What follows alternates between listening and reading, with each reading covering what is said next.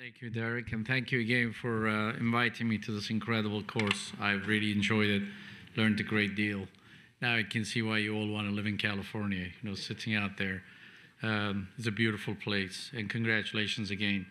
So this keynote is actually, I'm going to give you a little bit of an update on periprosthetic joint infection. Probably you've heard about all of them, and the main conflict of interest is that I might mention one or two products from companies that I'm either working with or might have royalties or might have ownership. So infection is on the rise, and that has become really one of the most important problems over the last decade or so.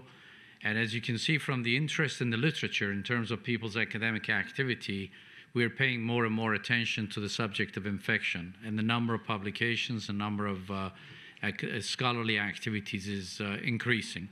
And the reason infection is important is, one, because it leads to high morbidity, problems that unfortunately leads to loss of limb, multiple surgeries and need for hospital admissions, etc. And it also leads to increased mortality. And as I was saying yesterday, handing somebody a diagnosis of periprosthetic joint infection is equivalent to giving them a diagnosis of cancer.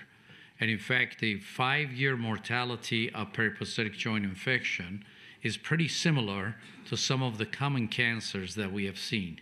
And a recent study on the Medicare population that I did with Steve Kurtz shows this 5-year survivorship following periprosthetic infection of the knee is 75%, breast cancer is 77%, and it's slightly worse after total hip replacement. So we must, of course, make every effort to try to prevent infection, and we went through this yesterday, the conceptual formula of CDC, and I won't dwell on it too much. But honestly, we must pay attention to infection prevention because that's our best chance of changing the course of a disease for patients. And again, as I've said, infection is a bundle, starts at home, and then takes course throughout the journey of the patient in the hospital. And there are some conditions we've come to recognize in recent years that are very, very important in terms of exposing our patients to infection. Some of these were well known. Some of these are now becoming more and more important. For example, anemia, very important disease, needs to be optimized. Affective disorders, psychological disorder, patient with severe psychological disorders such as depression or schizophrenia are a much higher risk of infection. The vitamin D deficiency, that's become important as well. And if you're not familiar with, which I'm sure you all are, the subject of microbiome has become a fascinating topic over the last decade and is probably going to change the course of medicine altogether. Not just periprosthetic joint infection, but a course of medicine altogether. We basically live in a sea of microbes. For every cell in our body, there is 4 to 5 microbes. And for the most part, these microbes live in the GI tract, the respiratory tract. But what we've come to recognize is there is microbiome, distinct microbiome to every single site in the body, the eye, brain, and joints. And for the most part, we live in harmony with these organisms. And in fact, they play a very important function in our body. And this symbiotic relationship usually prevents the development of a disease. But when the equilibrium is disturbed, state of dysbiosis arises. And conditions that have been linked to dysbiosis are getting higher and higher. This particular slide is all the conditions described in Nature, Science, PNAS, and Cell over the past 2 years. And you can see there are some very interesting and important conditions that are related to dysbiosis. The mechanism of Alzheimer's and the new drug that's in the clinical trial for prevention of Alzheimer's manipulates the microbiome of the body. And there will be more and more of microbiome manipulation strategies in the future for prevention, treatment, and progression of diseases. Shoulder has a distinct microbiome, mostly led by C. acne. For shoulder surgeons in the room, that should not be a surprise. But there is also a distinct microbiome in the hip, and the knee joint. And what's interesting is that this distinct microbiome changes depending on whether the patient has had an injection or surgical procedure. And there may be a possibility that the microbiome cannot recover itself in the given time, leading the patient to a higher risk for infection.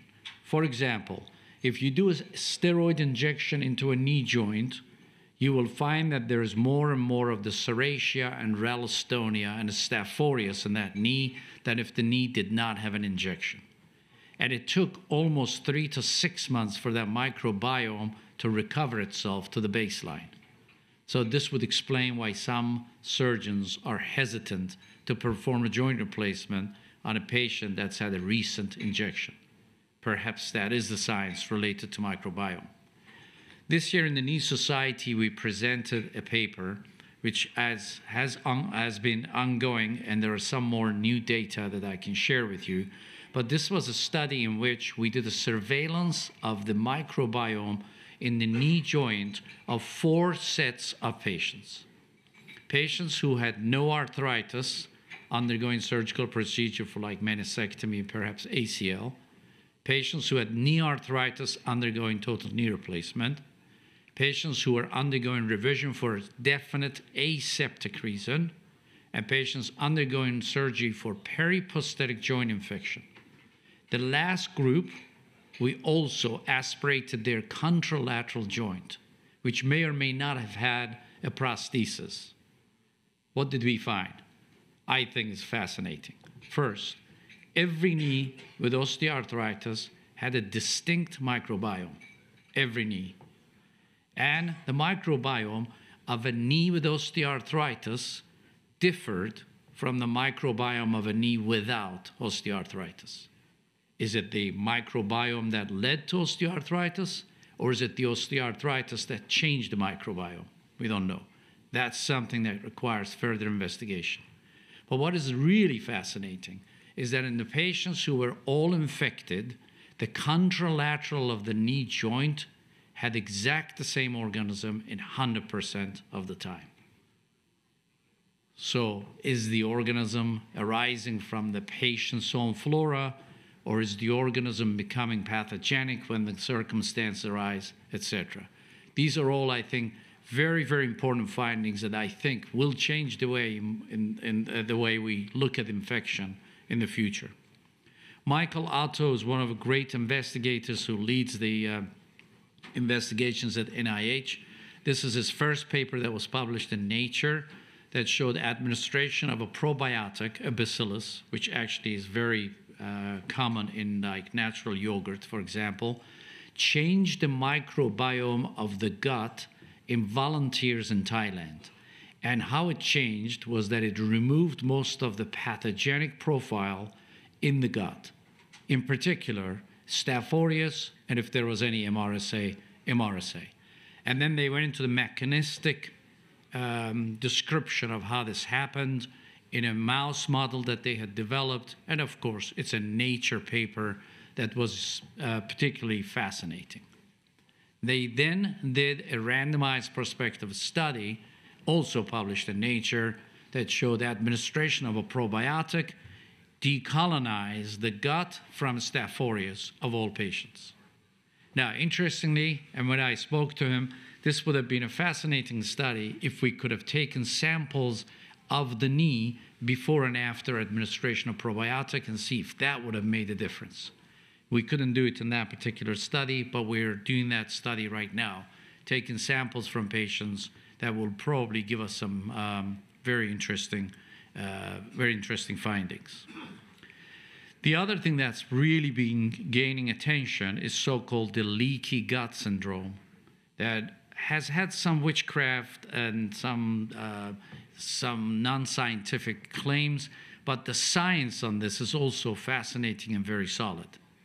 And again, this is a Nature paper that looks into the mechanism by which organisms from the gut can find their way into the joint, such as the knee, and cause disruption to the extracellular matrix and destroy the articular cartilage.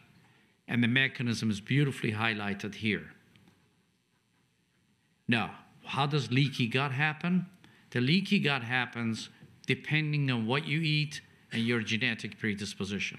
And the classical example is the obesity rate in this country compared to the Asian countries, for example. All of us feel this has to do with the diet. It does, but it also has to do with the genetics.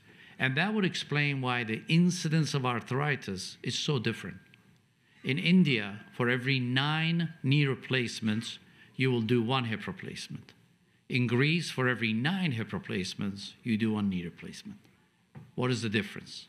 Why is the geographic difference or the genetic difference so pronounced in some of these countries?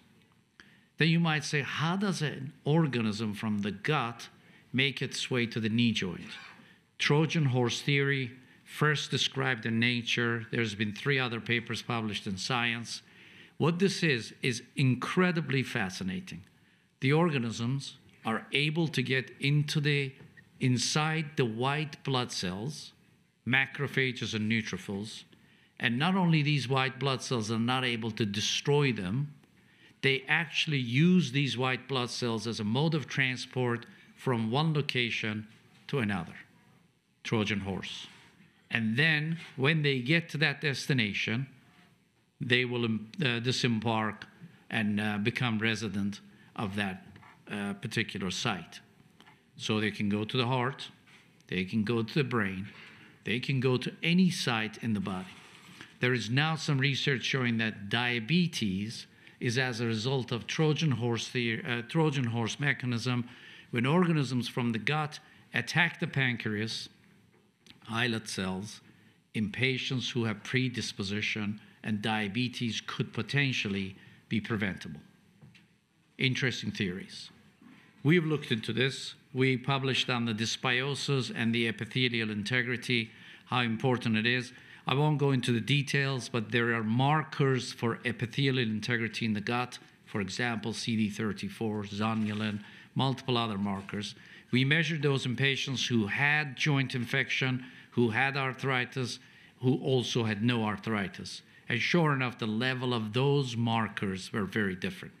And here, electron microscopy, again from that Nature paper, showing how these organisms survive inside the white blood cell and travel from one site to another and then attack that site when they disembark from the white cells. This is a fantastic Harvard technology that will allow us, comes from the Wyss Institute, that will allow us to do a surveillance of the gut or other sites in the body in real time. And this will actually convey messages to the computer. Stefano, this is right up your alley. And it will give us incredibly important information that we could use potentially for manipulation of diseases. So does this have an implication for us in this room? Absolutely it does. The days of metal and plastic is numbered. It may not happen in my lifetime or perhaps yours, but there will come a point where we will not be replacing joints because we will be treating arthritis and or preventing it by biological means. If you're skeptical of that statement, just see what happened to the rheumatoid arthritis and the story that goes with rheumatoid arthritis, how the disease-modifying agents have changed the course and the progression of that disease. So that will come. And if you're still skeptical, look at the story of Barry Marshall and Robin Warren, 2 gastroenterologists from Australia who first described an association between Campylobacter pylori, later to be named Helicobacter pylori, and gastritis. They were in San Francisco in 1984 giving a lecture about the subject. They were literally booed off the stage. They had to go back to Australia, and Robin Warren had to swallow Helicobacter pylori to show that that led to gastritis, almost to the point of near death.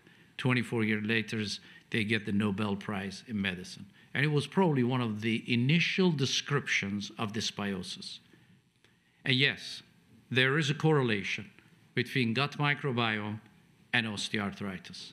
Perhaps some of these geographic differences we see in the incidence of any diseases, but in particular arthritis, is related to microbiome. And by the way, the genetics that we have also determines the microbiome. This is another Nature paper. Fascinating, doesn't let me go into the details, but basically they're talking about intraluminal organisms evading through the epithelial integrity of the gut, traveling around the body, destroying the knee joint. Again, mechanistic description, and that has been very, very fascinating. So future is not going to be the same, it will change. And unless we adjust, we will see other people come and steal our lunch. Diagnosis. There is no absolute test for diagnosis of infection. There will never be an absolute test for diagnosis of periprosthetic joint infection. There are numerous examples of conditions like this in medicine where we don't have a single test to diagnose. Ankylosing spondylitis, psychiatric disorders, all of these. So in the absence of an absolute test, you have to rely on diagnostic criteria. The 2018 diagnostic criteria that we introduced and is met with some skepticism or some resistance was that we were doing this to try to push for biomarkers. It wasn't. It was to do for describing the role of each of these tests in a separate fashion. The MSIS criteria, which obviously I was part of when we developed, it gave the same diagnostic weight to ESR, neutrophil differential, and to other. So there was the minor criteria all bunched together and major criteria. Well, there's a difference between ESR and neutrophil differential. They don't carry the same diagnostic odds ratio. That's why there are scores assigned to each one of these. And then, yes, sure, there is the synovial CRP and there's alpha defensin. But if you look here, if you have a synovial fluid that was sufficient for you to do a neutrophil differential and/or cell count, you don't need alpha defensin. It'll be the same weight. So whether alpha defensin was positive or not, an elevated cell count is a score of 3. So having an abnormal alpha defensin and an elevated cell count is not 6, it is still 3. But if you have those tests, then you can put them in the right context.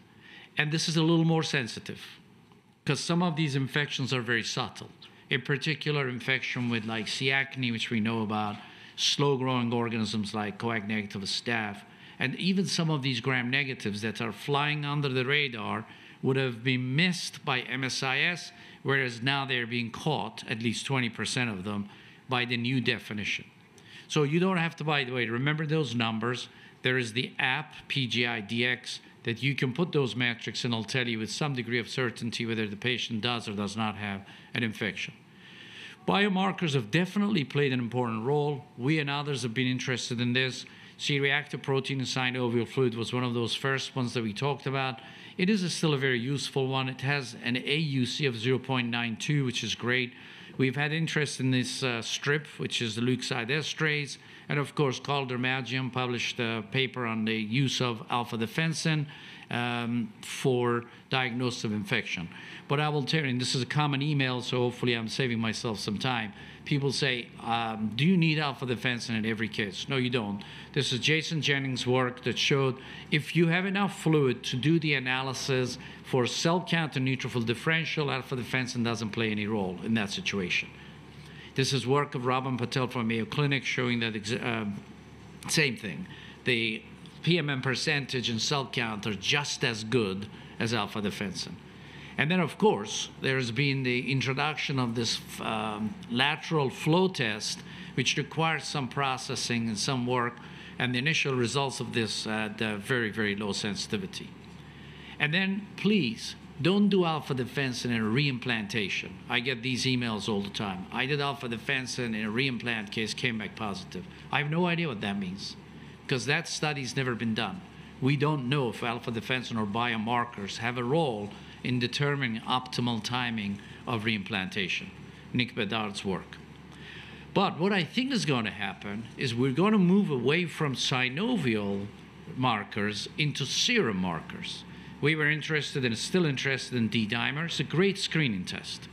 And people say, well, it's not very accurate for diagnosis. If C-reactive protein is positive, do you automatically assume the patient is infected? If the C-reactive protein is negative, do you automatically assume the patient is not infected? D-dimer is supposed to do the exact same thing.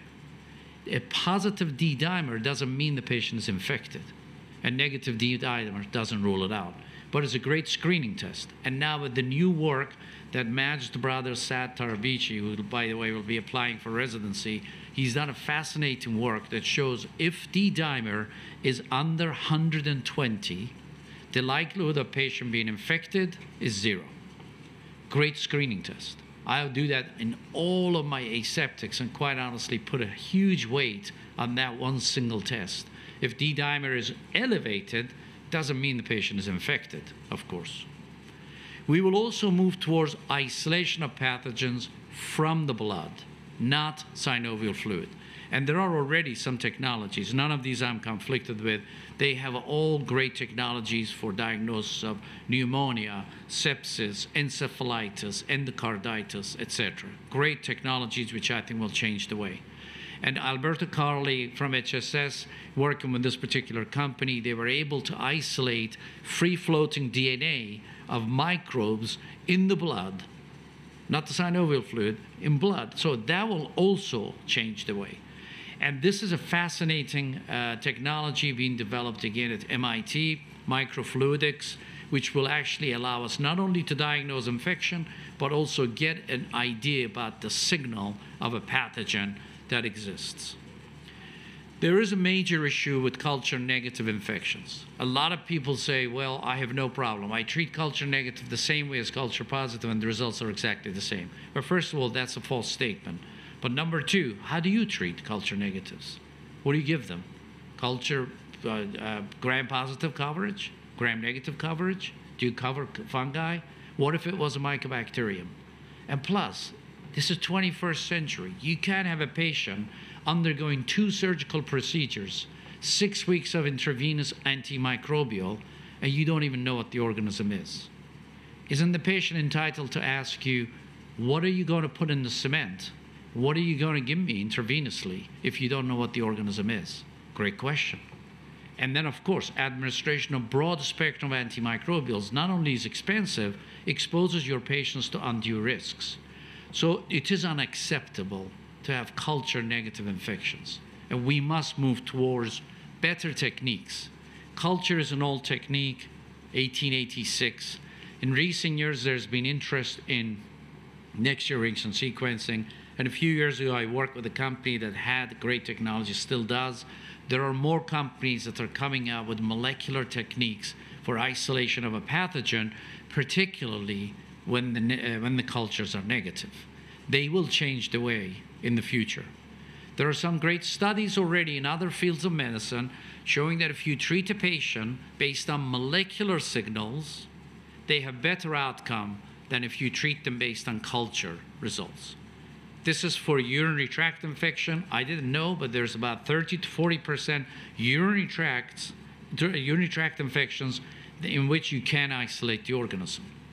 This is the follow-up of a study that just got published literally last week, showing that if you treated the patient based on microbial sequencing, it had a better outcome. And by the way, it narrowed the antimicrobial treatment. Because a lot of people say with the molecular techniques, you isolate all these organisms and I have to do a lot more antimicrobials. Doesn't seem to be necessarily true. Encephalitis, meningitis, treated based on signals from sequencing versus culture, better results.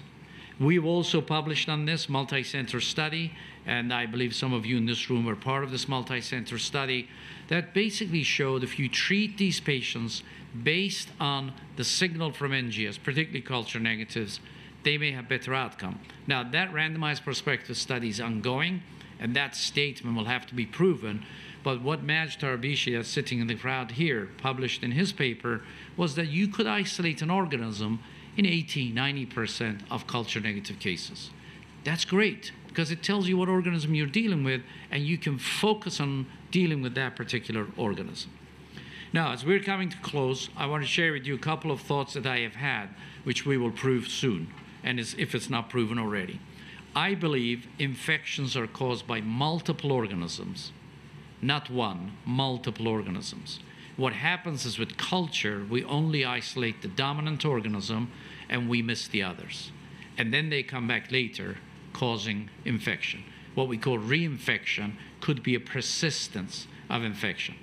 This is Bonnie Bassler, microbiologist from Princeton, which I'm sure will win the Nobel Prize at some point in the future. She has contributed immensely to the field of medicine by her work on microbial communities.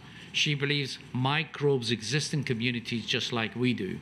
They crosstalk, they have molecular techniques, they are very sophisticated, quorum sensing, etc. We have signaled from this multi-center study that if you ignore the multiple microbes, they can come back and cause later infection. On the 1,800 patients we have in that multi-center study, the patients had culture and NGS, both at the first and the second surgery. The patients who later failed had the same signal in the resection arthroplasty. On the treatment, our way of dealing with irrigation and debridement and dealing with acute infection with a failure rate in the 30s, 40, 50% is unacceptable, has to change. We have to do better. We know that there is technique dependent. There may be a need for a repeat irrigation and debridement.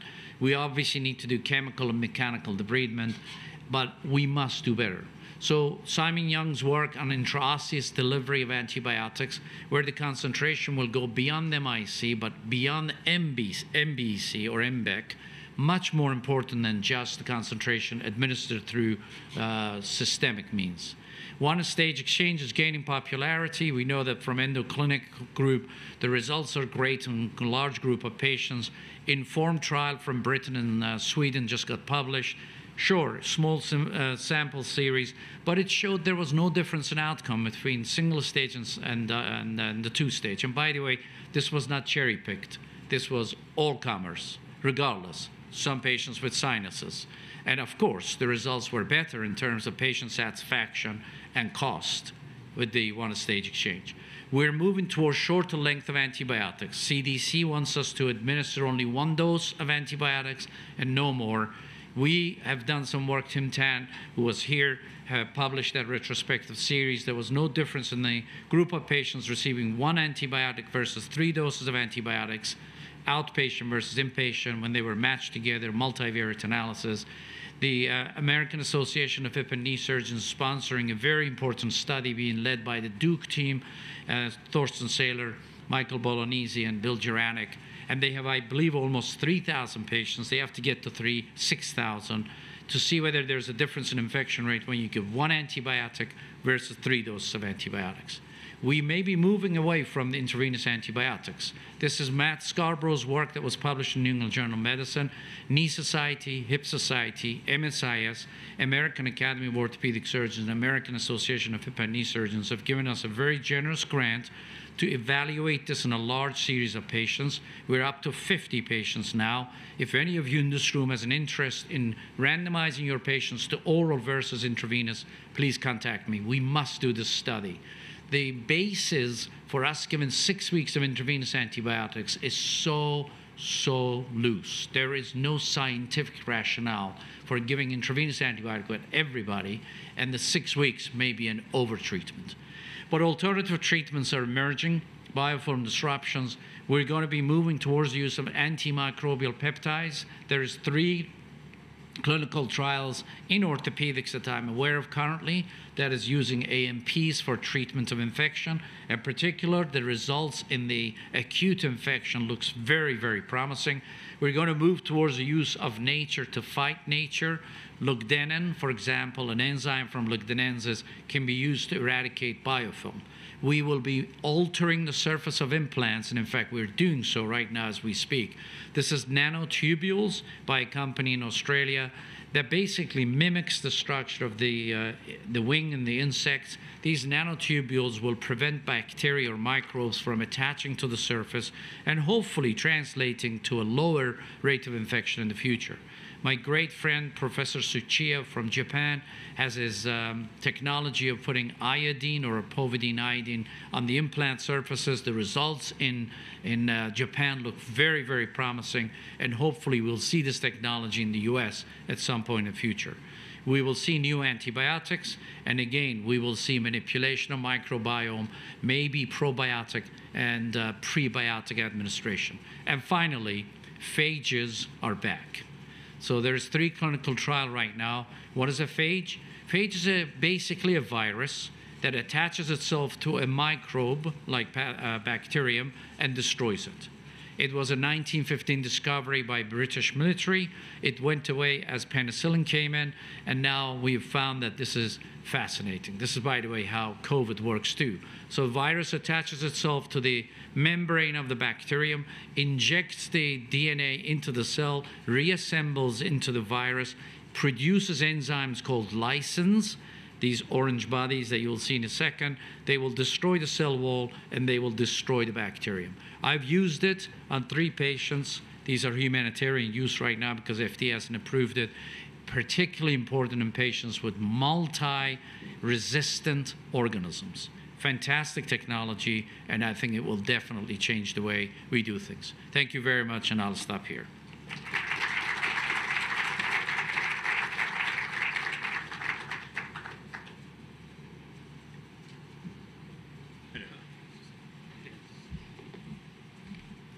Jay, thanks for an exceptional session, really updating everybody on the microbiome concept. Totally agree with you. So the assumption, therefore, is when we do a primary knee, we're doing a primary knee in an infected field, or at least at a field with microbes that are there. So the idea that it was ever sterile is sort of like, it's a matter of manipulating or managing the balance between the pathologic and non-pathologic. So what can we do? And I think I know the answer, like, to explain this, in the perioperative period to maintain that balance, because obviously there are things we can probably do, whether it's glucose control, maybe even managing diet before and after surgery, to start to work on helping that existing biome. Yeah. But you know what I'm getting at. Absolutely. So prebiotics, for example, may be administered to these patients to try to manipulate their microbiome, address the levels of zonulin, for example. The epithelial integrity has to be addressed. Part of the reason why hyperglycemia leads to infection has to do with the actual epithelial integrity. And it has to do with the fact that there is probably a larger bio burden that leads to infection in the first place. Yeah, so that will be done. I'll give you a classical example of how food and bacillus and all these are important. If you're ever worried about food poisoning, eat 2 or 3 spoons of natural yogurt. It will completely destroy the new pathogen entering into your GI tract. So we give these patients 6 weeks of horrible, high doses, toxic antibiotics. And then we expect these patients to clear their infection in a knee joint. Could it be that there is need for alternative treatments, adjuvant treatments? So I think the microbiome manipulation in a scientific fashion, and I'm not talking about walking into some store and picking up anything off the shelf, will do. Like the treatment of chronic inflammatory bowel disease is done by FMCs, fecal matter transplants. And that has changed the way they've been looking at inflammatory bowel disease, with some fascinating papers published in highly scientific journals. So that will change. We will be preventing osteoarthritis in the years to come.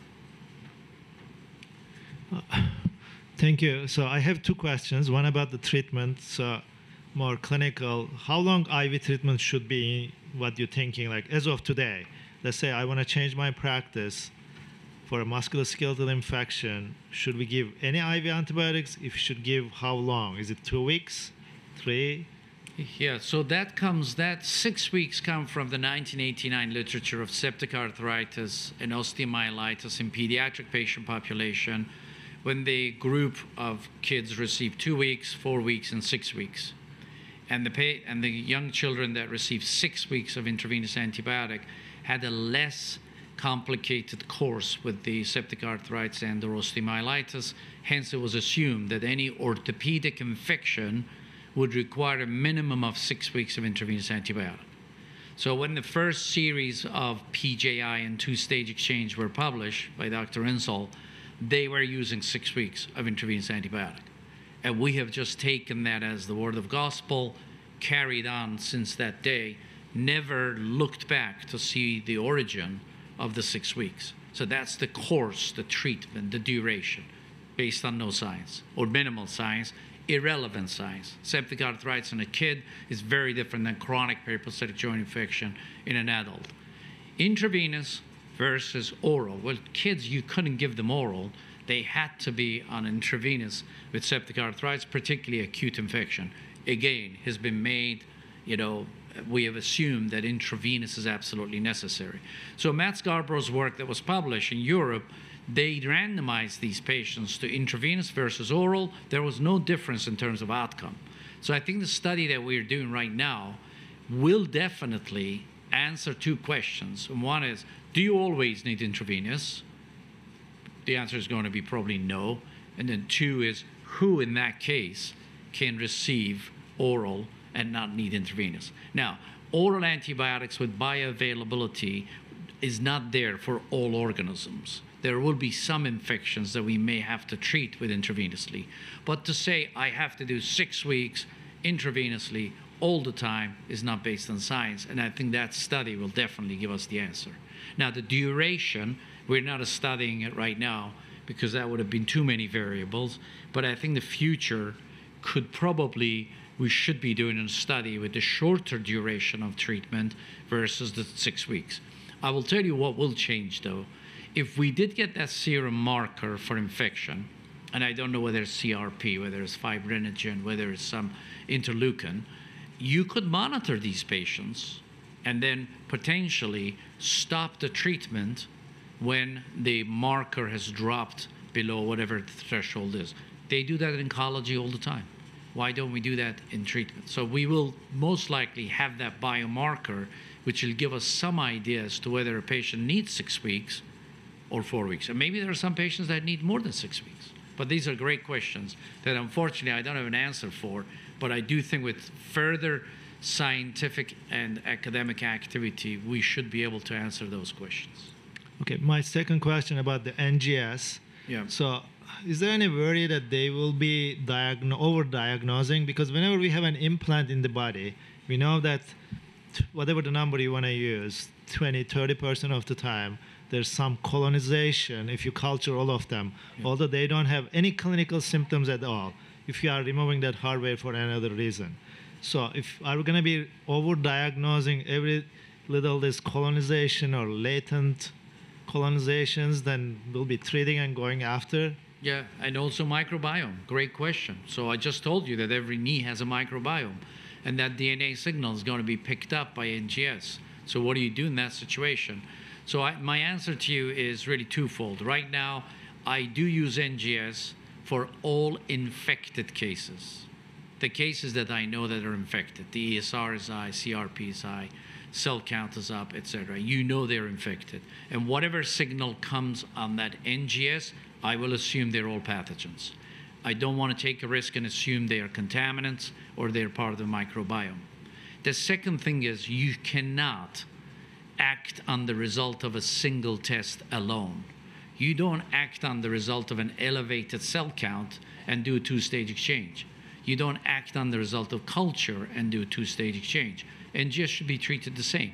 So if you have a situation where you know clinically the patient is not infected and NGS is picking up signal, that's most likely, to your point, colonization or part of the microbiome. So if I have a patient undergoing revision, ESR was normal, cell count was normal, neutrophil differential was normal, the fluid looked good, leukocyte esterase was negative, and then NGS picks up 5 organisms, doesn't matter. That's not infected. I'm not going to treat it. But if I have an infected case and NGS picks up 3 organisms, based on the data that I see now, I will treat all 3 organisms. I hope that answers the question.